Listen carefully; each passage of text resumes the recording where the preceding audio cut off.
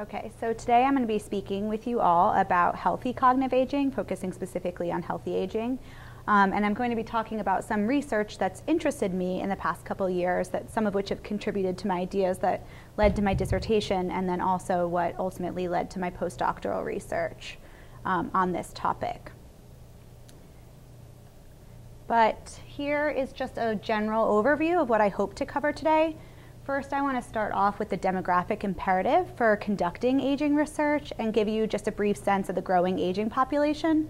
I know that this doesn't necessarily stick within the parameters of learning and memory, but I think it's really important to put the importance of this research in context and why I would be interested in studying aging myself.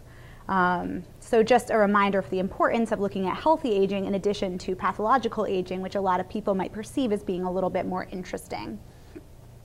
And then my plan is to cover some general age-related cognitive changes, so to give you a little bit of cognitive aging theory and just in general what happens to the aging brain. So touching upon what Mark had talked about, but then we'll delve a little bit deeper by talking about some specific neuronal changes with aging in the dopaminergic system and also between the striatum and the medial temporal lobes.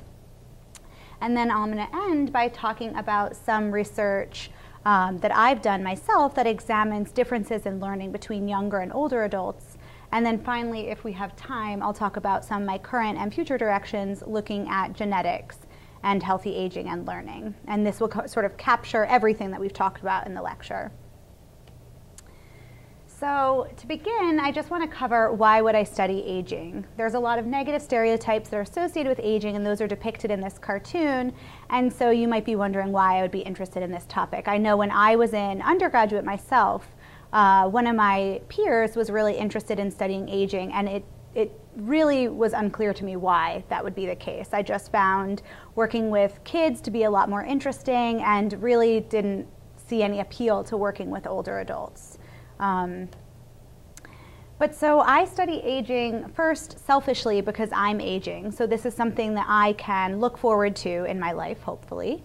But really we're all aging. And when I say that, I don't just mean that we're aging as individuals. We're aging as a world. So a recent report that came from the United Nations revealed that nearly 500 million people are currently 65 or older. And that total is expected to double just within the next 20 years as the baby boomer generation continues to hit retirement age. So at present, 40 million people in the United States are 65 or older, and this number is projected to double to about 89 million by 2020. And what's interesting is that the oldest old currently represent over only about 15% of the population, but this is going to rise massively in the next 40 years. So 1/5 of the total population soon will be 65 or older. So that's about where we are now. So this is sort of what we have to look forward to. And this rapid graying is due to the fact that 2011 really marked the year that the baby boom generation began to turn 65. So between January 1st, 2011, when the very first baby boomers turned 65, and December 31st, 2029, when the baby generation will sort of stop turning 65, almost 8,000 people are going to be turning 65 each day. And so this amounts to 330 new older adults every hour. And so this trend has been called the silver tsunami as we're facing these rapidly increasing numbers of older adults. And so just to illustrate this more clearly, here's this is from 2000 from the Census Bureau. And this is just representing a population pyramid. So a population pyramid is just showing the distribution of age ranges in particular groups. So we have 5-year brackets or chunks on the y-axis.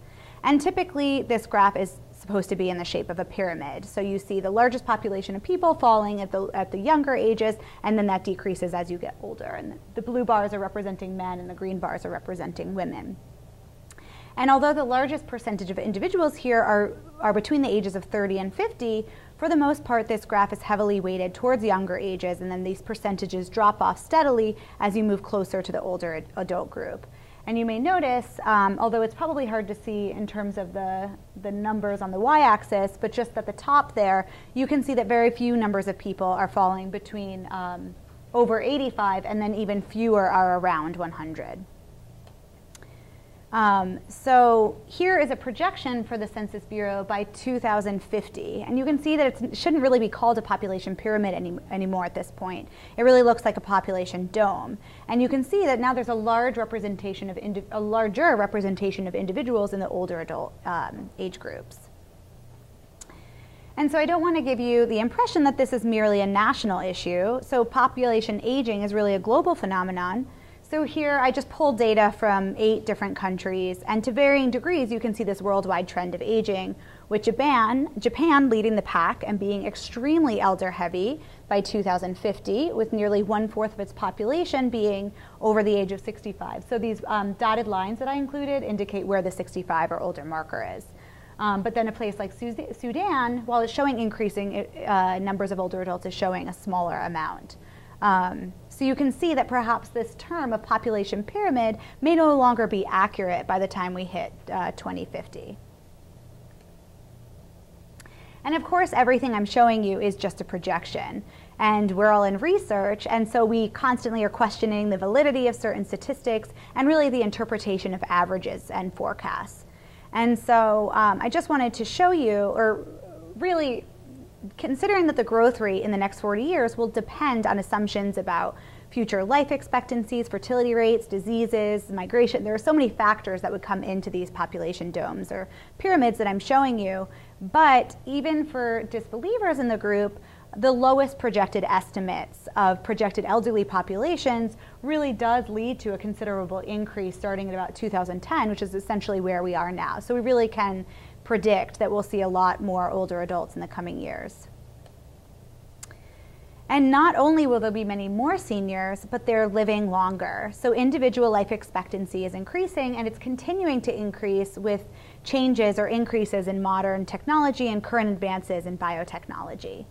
So again, Japan is leading the pack here, but really all I want you to gather from this graph is that you can expect to live longer. And Stephen Osted, who's a well-respected aging researcher, believes that those individuals who were born in 2000 can expect to live to be at least 150 years old. The longest documented life at this point is 122 years old. That's Jean Calment. And there's a really funny story about her where when she was 90 years old, she was living in this apartment building, and somebody really wanted to buy her apartment for her. So he thought, thinking like, you're 90, you're going to pass away soon, that he would pay her yearly or monthly amount, whatever it was, until she died, and then the apartment would be his. So he was factoring, all right, this woman probably only has a couple years left. I'm going to give her this salary, and I'm going to get this apartment for well under market value. It turned out that she outlived him, and she outlived even his children and his wife, who were going to hopefully pay for this house. And she ended up with way more money than this apartment was worth based on the contract that they had agreed upon, because he wasn't expecting her to live for another about 35 years after the point that they had made that agreement. So the implications of this rapid global graying have yet to be fully appreciated. So on one hand, increasing numbers of older adults could create opportunity. We could use the talents of older people, the elder wisdom. This could be a really great thing. Or it could be a huge burden on society, as you can imagine. So there's no doubt that these changes in age structure can have major societal economic consequences. There'll be fewer working age people to support the older adults, less money for old age assistance programs, and really just, if you think about it, the post-war baby boom generation has already put a strain at every phase of life that they've walked through. So the educational system, they've strained local hospitals, and so this unexpected age cohort moving through could potentially be a problem. So US population aging in particular has long been predicted, but in terms of making policy and program decisions, there are lots of characteristics that we'll have to consider for the future. And I argue that one of the most important might be cognitive health or disability of our elders and what that means for the policy system. So that brings us to the study of cognitive health in aging. And I say this, but I say that cognitive health is really important because even healthy aging, we see cognitive changes that can occur across the lifespan. So if you had to fill in this graph, you might predict a change sort of like this, where we're ramping up in our younger adult years, we peak at some point, and then we lose our cognitive function. And in fact, Mark showed you earlier a graph where you're seeing just declines in sort of every cognitive measure that they're showing you in this graph. But I think I want to paint a slightly different picture of aging, where it's not only one of decline. And since the story is a lot more complicated, there are really just 4 critical points that I want you to remember. So the first, I'm going to discuss each of these in detail on the upcoming slides. But first, systems are going to age differently. So we may conceive of aging as this period of decline, but there are some cognitive functions that are going to be spared. There are some that are going to improve with life. And the way in which cognitive systems decline or neural systems decline may differ. You may have some declining rapidly and some declining more slowly. Another important point is that individuals age differently. So I'm sure we can all picture a 90-year-old who's performing really well, playing tennis, could do math in her head, and then a similar 70-year-old who has major cognitive impairments. And so one of the goals in cognitive aging research is to understand this variability. So how is it, we all want to be like that great 90-year-old, so how can we replicate that, and what are the individual differences that contribute to this? Third, there are many contributing factors, so we'll discuss how our education or the diets that we eat can change our cognitive trajectories as we age. And then finally, of course, the need for different levels of understanding in terms of aging research. So understanding it both at the molecular level or the cellular level, and then bringing that all the way up to the behavioral or cognitive level. And recent advances in neuroimaging and genetics and computational neuroscience open new avenues for exploring functional relationships between cognitive aging at these different levels, which is pretty exciting. So we can have integration across the behavioral to the molecular level. Okay, so certainly aging is associated with cognitive declines, and some of these could even be more apparent than physical declines, but aging is also associated with cognitive stability, as you can see in this theoretical speculative model of cognitive aging. And also, I just like to put pictures of the researchers who've done a lot of the work, because I think it allows us, when we go to conferences, to potentially have a visual trigger of who conducted that research, and it also just reminds us that there are people who are coming up with these ideas. Some of the research that I'll be showing you is my own, but you know, this is Ferguson Craik, and this is what he looks like, and when you go to a conference and you see him, then you'll know what he works on. But so again, I just want to point out here that I'm talking about healthy aging, and these declines would be more apparent in pathological aging. But there are really these 2 distinct patterns of age trends, with a monotonic decrease in reasoning and other processes, process abilities. And then we see stability, maybe followed by a decline at later life for acquired knowledge. So in other words, representations or well-learned skills, such as playing the piano, might be spared or maintained with healthy aging, whereas control processes would generally decline. And then consistent with this view, here is data from actual older adults. And we can see that world knowledge is preserved over age, so those are the red and yellow lines, but we do see performance declines with increasing age for things like speed of processing, working memory, long-term memory. Any questions? Okay. Now, point 2 is that people age differently. So the graph on the left is showing processing speed data on the y-axis with age on the x-axis, and each dot is reflecting an individual subject. And then on the right graph, we're looking at neural data. So this is volume of the entorhinal cortex. The x-axis is showing us, again, age, and now these barbells are representing one individual taken at 2 different time points, separated by about 5 years. And from these graphs, you can see that some younger adult participants perform just like older adult participants. Some of the older adult participants are performing just like the younger adult participants. And then when we look at the graph on the right, you can see that there are various changes even among an individual. So some individuals in their 50s are maintaining entorhinal cortex volume, some are improving entorhinal cortex volume, and some show declines. So there really isn't one consistent pattern, although we can take averages, but we really need to take note of these individual differences. Okay, point 3 is that there are many factors that contribute to how we age. So depending on our genotype, whether we exercise, whether we smoke, our cultural background, the time of day, whether we're drinking caffeine, our cognition and our subsequent age-related decline are influenced. And these factors will likely contribute to those individual differences that I just pointed out to you. And some of these factors are permanent, so we can't change our genetics or our neurobiology, but some of these factors might be more situational, where the time of day that we're tested may influence our cognitive output, for example. So this figure is just showing several factors that indicate whether our aging might lead to be more successful or show dementia or decline. And this list isn't meant to be comprehensive at all, but just merely summarizes some factors of recent interest. So for example, having a genetic risk factor like ApoE, which is a gene that's supposed to be or thought to be associated with the onset of Alzheimer's disease, or having hypertension, brain atrophy, depression, this may lead to cognitive decline. Whereas somebody with favorable longevity genes, somebody who participates in cardiovascular exercise or in cognitive training programs might be someone who would show more successful aging. And so moving into our next point, this process of integrating data across these different levels and theories provides us with opportunities to really understand the bigger picture of how somebody might age in a more healthy way versus a less successful way. And it allows for cross-level hypothesis generation and hypothesis testing. So this brings us to the last and fourth point, that there are many levels of understanding, and this is obviously true in any work. And so at the behavioral level, some questions that you might ask would look at intra-individual variability and de-differentiation of abilities.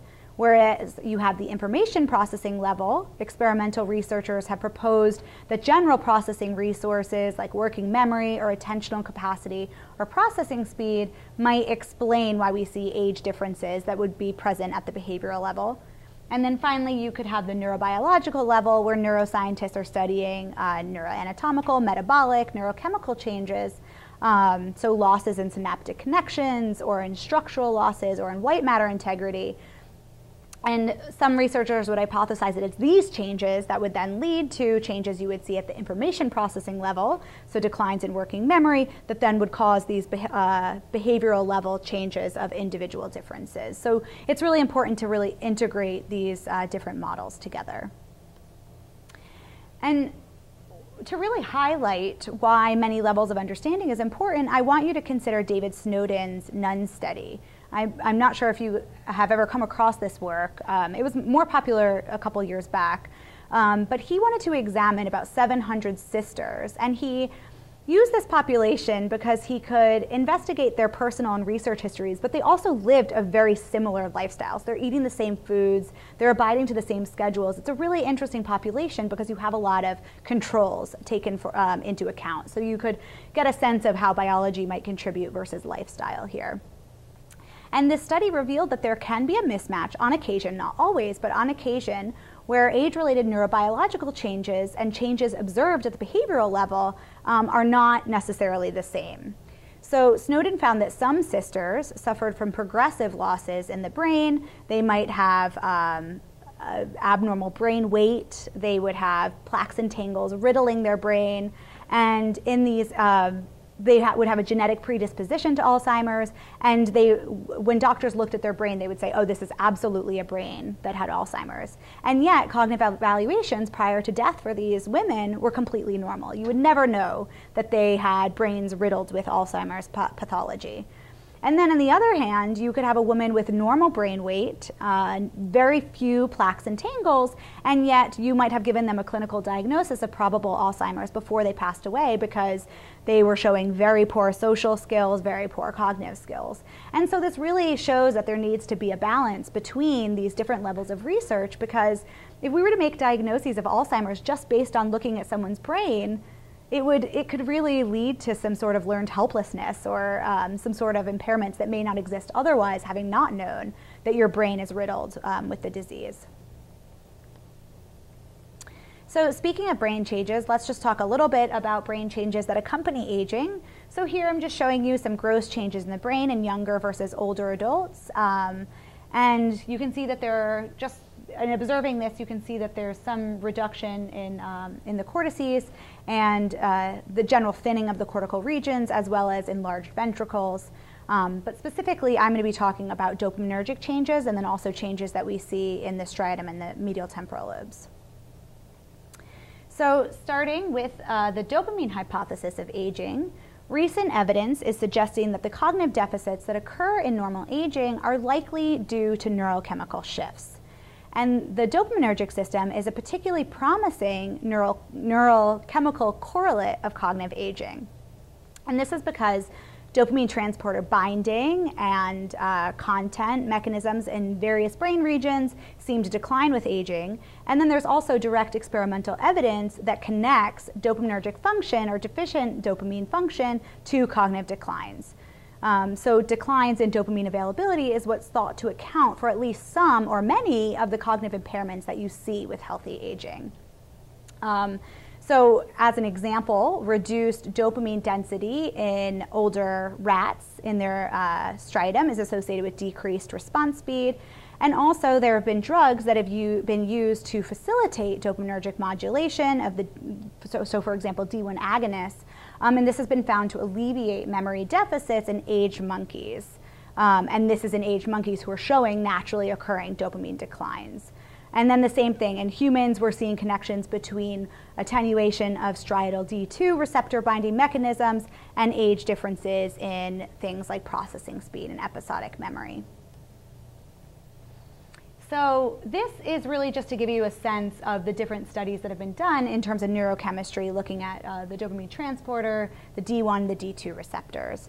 And to give you a very gross picture, there's an approximate 10% decline in the dopamine transporters, the D2 and D1 receptors with each passing decade. And this starts in your early 20s, so we're not off the hook at our age even. And there's evidence of dopamine receptor loss in various extrastriatal regions as well. The anterior cingulate is thought to show a 13% decline. The frontal cortex, the hippocampus, the amygdala, we're seeing this throughout the brain. It's not necessarily targeted in just the striatum. So the first figure I'm showing you here, and this is from Moore et al., this shows a loss of dopaminergic activity in the caudate, and this is using PET. So the left image is from a 25-year-old younger adult. The right image is from an older adult. And you can just see, without even knowing what we're looking at here, which happens to be the dopamine transporter, that we can see, or rather that's the D2 binding on top, we can see that there are gross differences between the younger and older brain. And the same thing on the bottom, looking at both the caudate and the putamen, and this is now looking at DAT binding. Then on the right, we're looking at the Van Dyke study is looking at dopamine transporter availability and age. We can see that's declining in both the caudate and the putamen. And then the Wang study investigated D1 receptors, again by age, and we can see declines. And of note, the Van Dyke study also examined the relationship between this DAT availability and age-related deficits in episodic memory and executive functioning, and he found that age-related cognitive deficits were mediated by these reductions in DAT1 binding. So this can suggest that DAT is a powerful mediator of age-related cognitive changes and really in general cognitive functioning as well, because we did see these relationships even in younger adults. What's been most interesting to me recently is that aging is obviously one of the strongest risk factors for Parkinson's disease. And by inference, this suggests that changes in nigrostriatal dopamine neurons during normal aging might contribute to the neuropathogenesis of Parkinson's disease. So in fact, a recent study had demonstrated that neuronal damage to the dopaminergic cells themselves in the substantia nigra in individuals older than 70 years of age actually looked almost exactly like Parkinson's patients. And so an increasing number of commonalities ranging from the molecular level to the functional level have identified changes in the dopamine neurons that occur in both normal aging and in Parkinson's disease. So this is just, I mean, you don't need to pay attention to the details here, but you can see that there are a lot of commonalities between healthy normal aging and Parkinson's disease. So a recent hypothesis put forth in 2011 in a Nature Reviews Neuroscience article proposed that the cellular mechanisms underlying vulnerability to decreased dopamine is fundamentally the same in healthy aging and in Parkinson's disease. In other words, these age-related changes that we're seeing in the dopamine system are the biological foundation for Parkinson's disease. And cellular changes, of course, exist across a continuum. So aging might produce a vulnerability to be in a pre-Parkinsonian state, and then this would be exaggerated or accelerated by a combination of genetic factors or environmental factors that could really differ an individual between being somebody who's a healthy elder versus somebody who has the Parkinson's disease phenotype. But I still think that it's interesting to use Parkinson's disease and aging as models for each other, and so we can investigate what these age-related losses in dopamine might mean for cognition. So it's been suggested that age-related learning impairments are the result of simultaneous dopamine dysregulation that comes with age. And so if this dopamine hypothesis of aging is valid, you would expect to see commonalities in behavioral output or in cognition between healthy elders and Parkinson's disease patients. And this would assume that the low dopamine that you see in Parkinson's and not other disease-related factors are driving those differences that you see in cognition. So to examine this possibility, I want to show you the probabilistic selection task. So this is a task that has two different phases in it, starting with an acquisition phase and then a post-acquisition test phase. And in the acquisition phase, subjects are presented with 3 different stimulus pairs, and the task actually uses hiragana characters, but just for simplicity of the example, the pairs that they would see would be A, B, C, D, and E, F. And feedback follows the participant's choice. They have to choose which stimulus is correct, but this feedback is probabilistic. So as an example, in A-B pairs, a choice of stimulus A would lead to positive feedback 80% of the time, whereas the choice of B would be reinforced on 20% of the trial. So you can see here, a participant would see these, have a choice of hiragana characters. They might select one. They would get a response that they were correct. Later on, they would come across the same pair. They might choose that same stimulus, but now they would be told they're incorrect. So this would be a probabilistic design. And essentially, learning the most frequently rewarded stimulus can be done in 2 different ways. First, you could be learning that the stimulus on the left is correct, or you could be learning to avoid the other stimulus. So you're learning that the stimulus on the right is one that is incorrect and should be avoided. You could also learn both. You could learn that one is correct and one is incorrect. But essentially, there's a post-acquisition test phase to really understand whether individuals were learning from positive feedback or negative feedback. And so we have participants seeing some of those pairs that they saw before, so the A, B, C, D, and E, F, those would be the trained pairs to evaluate retention. But now we would look at every novel combination of stimulus pairs together. And what's of most interest to us is those pairs that contain an A, which was the most rewarded stimulus, versus those pairs that contain a B, which was the least rewarded stimulus. And the idea being that if a participant had focused, let's say, on the A, and that A was correct during training, they then would be accurate on all the pairs where they saw the A. They would know A is correct, and they would get very high accuracy on these pairs. But then they might not have focused on the B in that pair, and suddenly when they're presented with novel B pairings, they don't really know how to perform, and so their accuracy might be just at chance. Whereas in contrast, somebody who knew that B was wrong and to avoid B would be accurate on all the pairs that involved a B, in that they would choose C, D, E, and F, but then perhaps when they saw the A pairs, they didn't focus on those and would only perform at chance there. So is this task clear, essentially this dissociation between positive and negative feedback? Okay, great. So Michael Frank did a study in 2004, and he investigated Parkinson's patients both on and off their medication.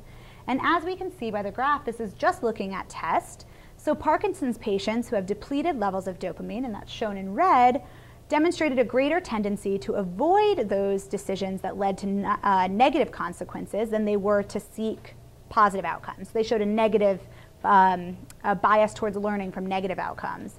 And this pattern was reversed when Parkinson's patients took their medication, thereby elevating their dopamine levels, shown in green, and these individuals are now more sensitive to the positive versus the negative feedback. So this is consistent with previous work suggesting that dopamine modulates probabilistic learning. I'm sure you've covered this earlier in the semester. So now we compare these Parkinson's disease data to what we see in aging. So again, we're looking at this choose A versus avoid B bias. So the choose A would be positive learning, the avoid B bias would be negative learning. And here we can see that college-age adults are showing a bias towards positive feedback learning, which would be consistent with elevated levels of dopamine. And then when we look at older adults, we're seeing sort of a balance between their performance or preference to learn from positive or negative feedback. And So you can see that this was my own work. This was some of the work that I had done in graduate school. And one thing that really interested me was, in some ways I looked at this data and I thought, well, maybe the older adults are performing better than the younger adults because they're more balanced in their ability to learn. They can learn from both positive and negative feedback, whereas younger adults really have a preferential bias towards positive feedback. Alternatively, it could be that we're seeing this swing of the pendulum where you're learning more from positive feedback, and as you're learning dopamine, eventually you're going to be learning more from negative feedback. And as it turns out, as I was working on this study, Michael Frank had come out with an additional study where he examined younger older adults versus older adults. And you can see that as younger seniors, which age group actually was identical to what I had studied, showed this similar pattern of a more biased preference, so or less biased preference, learning equally well from positive and negative feedback. But then as older adults got older and presumably lost more dopamine, you're seeing a preference towards negative feedback that really mirrors what we see in Parkinson's disease. We can see a lot of overlap between the two conditions, and that supports Collier's hypothesis from 2011 that we can see a lot of commonalities, at least even at the behavioral level, for Parkinson's disease and healthy aging. Any questions? All right.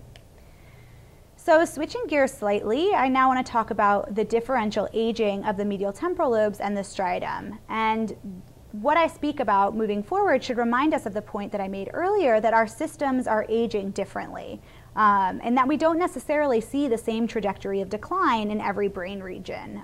So we'll talk about how we can see some differences in medial temporal lobe and striatal function with healthy lifespan. And just to tie it back to dopamine for a second here, you can see that the D1 binding potential measurements show no age group differences in the medial temporal lobe, but that's the only region of interest that was selected by this research group. We see strong age effects across all the other regions that were selected. So we can see striatal regions, frontal regions, the anterior cingulate, the parietal cortex. Each of these are showing declines with aging that are not seen in the medial temporal lobes. Now, this is interesting, but this finding should be treated with caution, given that there's a paucity of D1 receptors in the medial temporal lobe. So it may just be a poor measurement reliability that we're seeing here. But this does mirror some literature, some extant literature that shows similar patterns with the D2 receptor losses in the striatal, limbic, and cortical regions. This finding is also interesting because it fits historically with data that compares healthy elders to patient populations. So this includes frontal lobe patients, Parkinson's disease patients, Alzheimer's patients, and those with medial temporal lobe amnesia. So frontal lobe patients really show an augmented fashion of many of the cognitive deficits that you see in healthy aging. So this would be issues with recall, with context memory, with working memory, executive function deficits. And likewise, as I already mentioned, Parkinson's disease patients show cognitive deficits that really resemble healthy aging, as we just discussed. In contrast, cognitive deficits in MTL amnesics and in Alzheimer's patients seem to differ from what we see in healthy aging. So Alzheimer's patients and amnesics show severe episodic deficits in both strategic and associative memory tasks, but healthy older adults are usually less impaired in these areas. We can still see recognition memory, for example, in these individuals. And so this is what initially led to this hypothesis that maybe striatal dysfunction may play a more important role in age-related cognitive change than MTL dysfunction. And so building on that, studies have shown robust morphological and neurochemical, but we've already discussed the neurochemical, but robust morphological changes in the caudate with age relative to the hippocampus. And I'm referring to the caudate and the hippocampus, but really I'm speaking to the striatum and the MTL in general. So this graph on the right here is revealing bilateral age-related shrinkage in the volume of the caudate. In contrast, there's a lot of structural evidence that shows preserved hippocampal volume with age, which suggests that hippocampal atrophy may only be associated with pathology or hypertension or advanced old age, but not necessarily healthy aging per se. And so more recent work has actually shown that perhaps in the later stages of aging, so as you're approaching 70, 75 years of age, you might see an amplified accelerated trajectory of losses in the hippocampus, but it's really not until those later stages of aging that you're seeing this decline. So there's relative sparing in the MTL volume, including the parahippocampal and entorhinal cortices, that you're not seeing in the striatum, so in either the caudate or the putamen. And just to be clear, these changes are happening in gray matter and in white matter as well. So this study is showing age group differences in the white matter connections between the bilateral caudate and prefrontal tracts, but they're not showing age differences between younger and older adults in the hippocampal to dorsolateral prefrontal tracts. And this is consistent with the claim that the age-related changes are greater in the striatum than they are in the MTL. And so one question that I had was, well, what does this mean for cognition? If we're seeing relative sparing in one neural region that's not present in the other, what might this mean? And so I chose this cartoon because we'll be looking at associative learning, but what I think is interesting here is we have Superman who's all suited up, ready to go. So this suggests that his striatal habit cognition is still intact and that he knew what clothes to put on, he knew where to go, but that ultimately he couldn't remember where he was going. So this cartoon is essentially, to me at least, suggesting a deficit in the hippocampus, but not in the caudate, when in fact I actually think that the story might be a little different from that. So associative learning interests me because it calls on these two neural learning systems, one that's based on the MTL, one that's based on the striatum, each of which can contribute to learning. And the idea is that their relative involvement depends on the nature of the task, the level of training, the conditions under which you're tested. And so given that these brain regions show differential aging, I was curious to see how that might expand to cognition. So I'll be showing you data from 3 different tasks, essentially, that touch upon these brain regions. We'll start with sequence versus context learning. So sequence learning and spatial context learning are important because one type shows decline in aging and one does not. So implicit sequence learning is really just looking at regularities across time.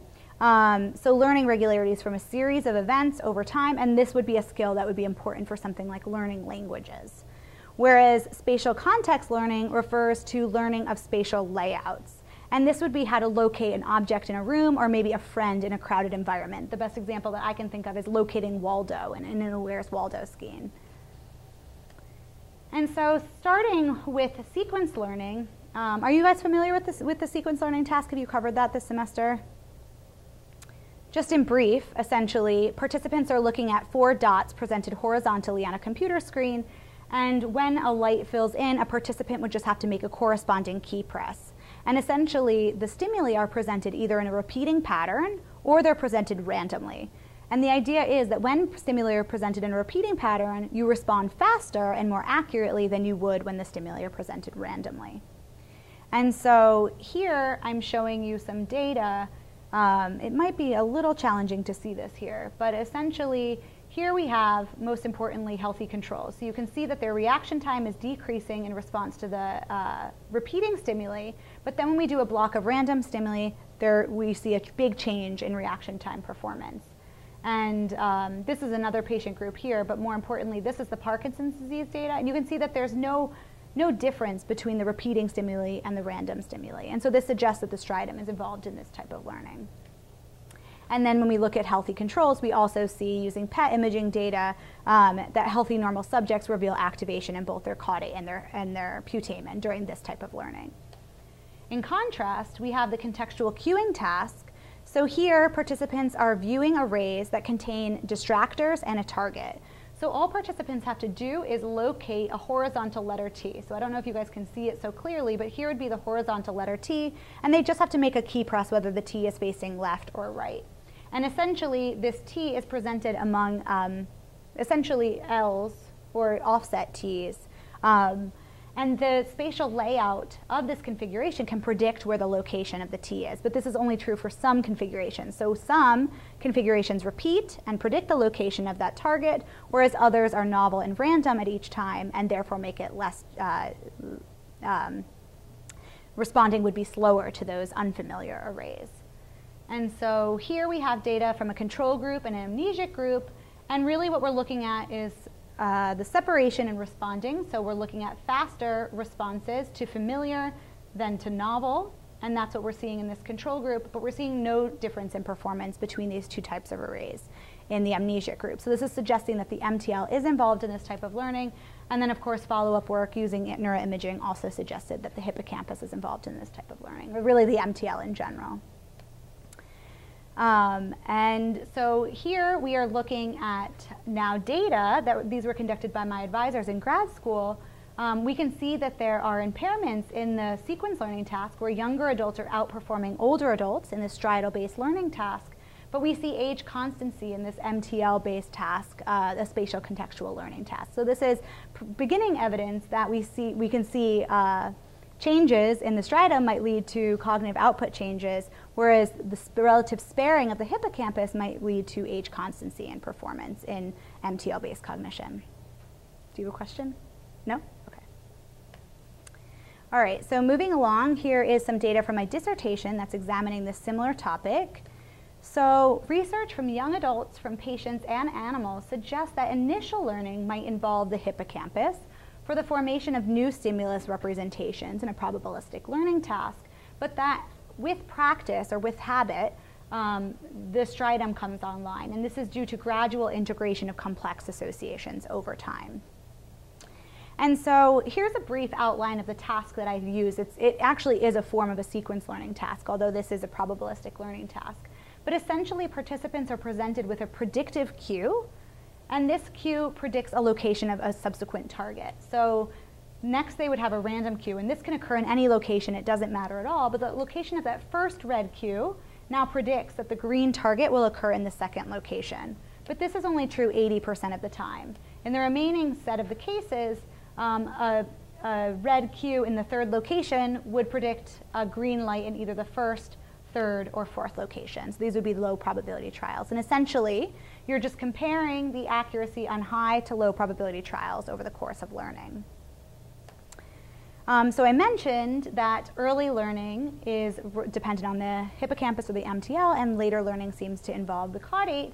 Here we have a measure of learning on the y-axis with younger adults in black, older adults in white, and you can see that there's age constancy early in training, but then as we move to later training, you can see these major age deficits where older adults seem to plateau and younger adults continue to improve. And this mirrors the data that I just showed you before with the sequence learning.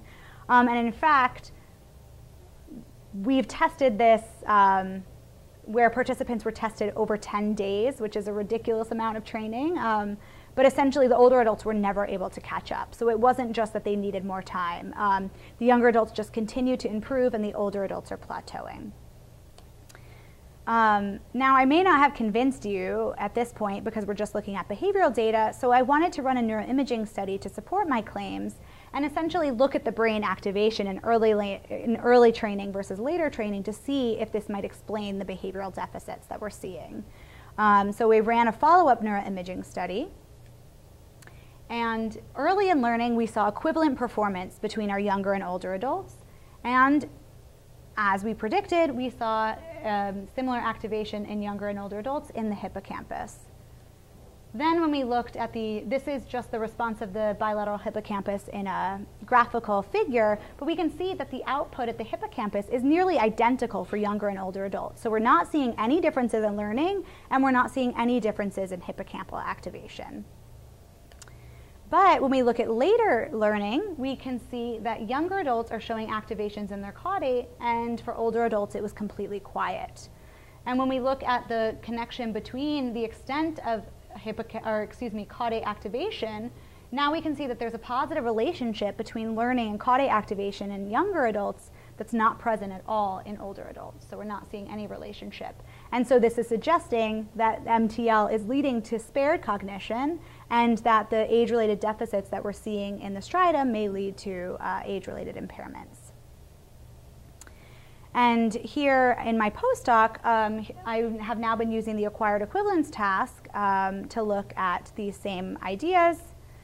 And I'm assuming maybe you guys have covered that this semester. In brief, many of you are in the Gluck lab, so you've probably seen this, but let's at least cover it briefly. So participants are simply to learn a simple association at the beginning of the task where they're pairing a face with a fish. In the next stage of the task, they're learning that two distinct faces are all associated with the same fish. So in this case, the brunette and the blonde woman both prefer the blue fish over the green fish. And then in a final stage of training, participants are seeing everything that they saw before, but now they're learning that the brunette-haired girl also likes the red fish. And so finally, there's a generalization, and this is all learned via feedback, so you're getting feedback training.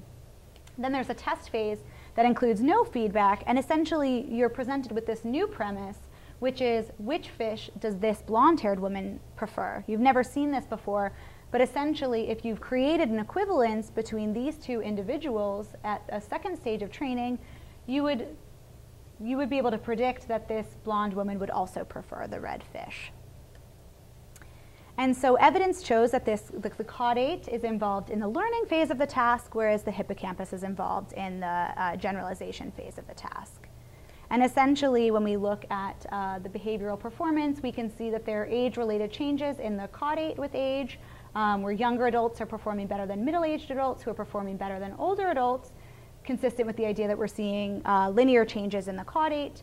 But when we look at the hippocampal-based function or generalization, younger and middle-aged adults are performing equivalently, and it's just in older adults who are older than the age of 70 who are showing declines, and this is consistent with that newer research I showed you that showed accelerated declines in the hippocampus later with age. Any questions? I'm realizing we're sort of running out of time, so essentially, I just want to cover quickly, my current research has been looking at potential genetic influences in healthy aging and whether that can contribute to individual differences that we're seeing. So essentially, I think this research is pretty interesting because it could take into account, looking at the previous tasks that we've done, the individual differences, so how genotype might contribute to learning, that systems age differently, so looking at the differences between an MTL and striatal-based function, and then also this idea of many levels of understanding where you're joining together biological factors with cognitive factors to see impairments in aging. And so there are many different models, theoretical models, of how age might influence learning. On one hand, genotypic differences between carriers of a disadvantageous variant versus non-carriers might be present at an early age and remain constant throughout aging. Another idea is that there may be differences between these genotypes early in aging that then become less pronounced with aging, or of course, that genotypic differences are not present early in aging and then are magnified either linearly or with some sort of abrupt change for something like menopause or retirement. And the most supported model is called the resource modulation hypothesis. And this posits that healthy aging amplifies the effects of genetic variation on cognition. So this is taking the idea that there's a well-characterized inverted U-shaped function linking brain resources to cognitive performance. And so younger adults have more optimal cognitive function, they're performing at the peak, and so there's really only a small difference in performance between carriers of a disadvantageous variant versus those of non-carriers. But as brain resources are lost, a constant difference, so this difference here is constant between the younger and older adults, but now we see a more pronounced difference between carriers of the disadvantageous allele against those with the more advantageous allele. Is that theory clear? Because I know that this is now, I'm speeding through sort of more complex material here. But essentially, long story short, constant amounts of genetic variation in young adulthood and older adulthood essentially would lead to greater performance declines in older adults than in younger adults due to losses in brain resources. And so two genes of interest to me would be the DAT1 gene that's associated with striatal function and BDNF that would be associated with hippocampal function, and using these genes to sort of explore the same types of questions that I had just shown you earlier with the experiments that I had done earlier. So here are two recent studies that have addressed these research questions. Both of these have been done by Su-Chen Lee in Germany. And here we can see, this is a more complicated study. She was looking at the serial position curve, but essentially looking at the interaction between the D2 genotype and the DAT genotype. So carriers of any C, or rather, let me go backwards. This is the proportion correct that we're looking at. So we can see that individuals who are 9/9 homozygotes, who have the most levels of dopamine, when that's combined with the most levels of dopamine from the DRD2 gene, we see that there are large differences in older adults that are not present in younger adults. So this amplified difference in older versus younger adults. And the same thing is true when we look at BDNF, in that we can see there are not many differences between the VAL allele and the MET allele in younger adults, so hardly any difference in the primacy, middle, or recency effect looking at backward digit recall. But we see larger differences now when we look at these effects in older adults. So the more complicated a task, the more pronounced this difference becomes, and we can see these genotypic effects in older adults that may not be present in younger adults. And so now looking at data from the acquired equivalence task, the DAT1 data and learning is still pending, and I don't know why the graph shows up this way, but essentially, if you can see, despite this big black box that's preventing you from seeing it, that there's little cognitive difference between VAL homozygotes and MET carriers in younger adults that then becomes more pronounced in older adults. So just wrapping up, I'm hopeful that some of these contributions of my research can contribute to the understanding of how and why cognitive and neural function change with age. And my hope is that educational programs could be created that account for those spared capacities of older adults, but also compensate for those that have declined, so that each of us could enjoy these long, cognitively rich lives of Ruth Hamilton, Gertrude Brains, and Jean Calment.